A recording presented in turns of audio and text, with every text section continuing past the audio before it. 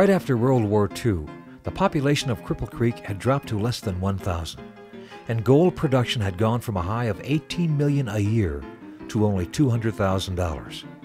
Cripple Creek was at a crossroads, and the city looked desperately for another way besides mining to survive. So the city turned to its storytellers to help revive an interest in its history and to promote Cripple Creek as a tourist destination. In 1946, Dorothy and Wayne Mackin bought the Imperial Hotel and went about the hard work of restoring it. They had the vision and energy to promote tourism and produced a classic melodrama in the Gold Bar Theater.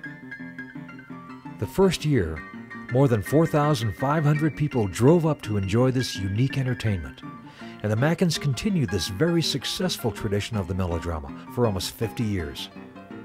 But in the early 1950s, the Mackins had a financial setback, and they faced the real possibility of closing their Imperial Hotel for good.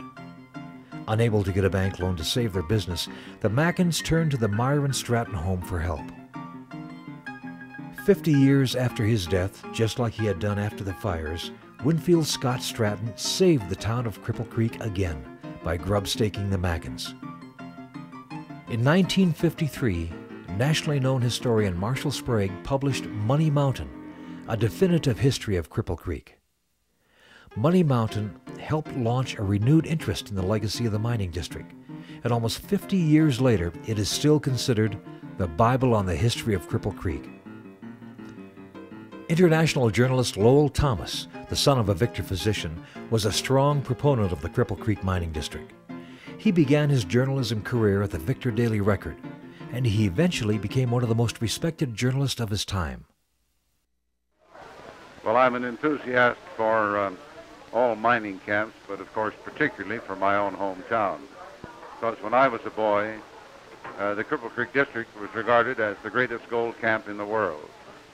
I imagine its only rival in those days was the great camp at Johannesburg on the Transvaal. But anyhow, the miners took some $800 million out of these mountains right here in the Cripple Creek District. I worked in the mines as a boy. I started working when I was, about 13 years old, I guess, or maybe earlier than that.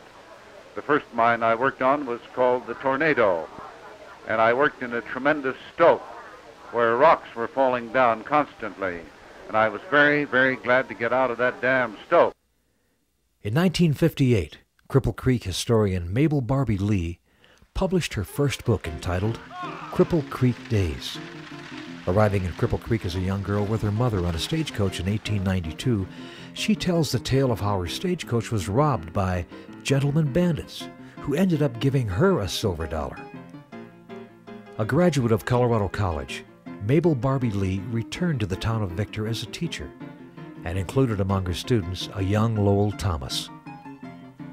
In 1953, the original Midland Terminal Depot was converted into the Cripple Creek District Museum.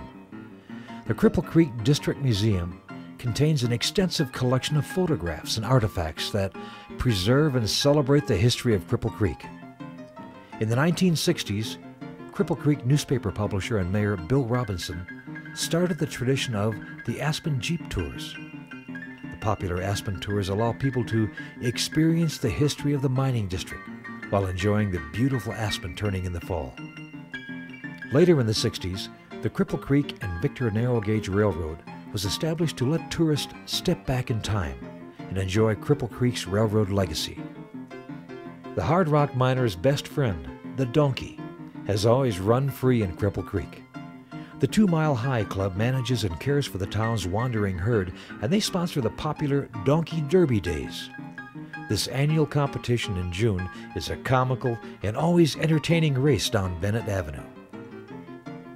Because of the many wonderful storytellers and unique Cripple Creek traditions, the mining district was able to survive the tough times after the gold rush.